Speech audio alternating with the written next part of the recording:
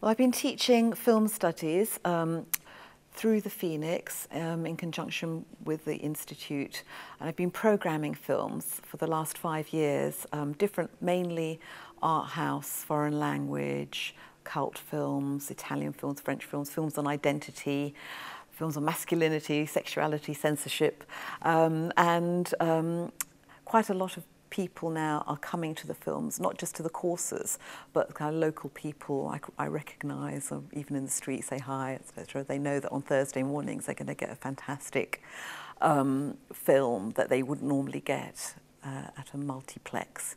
So, I mean, even the other day, the Labour campaigner came to the door and we were talking, and I mentioned I taught film, and the Phoenix said, "Oh, do you do film classics?" I said, "Yes." He said, "Oh." So, you know, I think people do know about it, and there are regulars that come.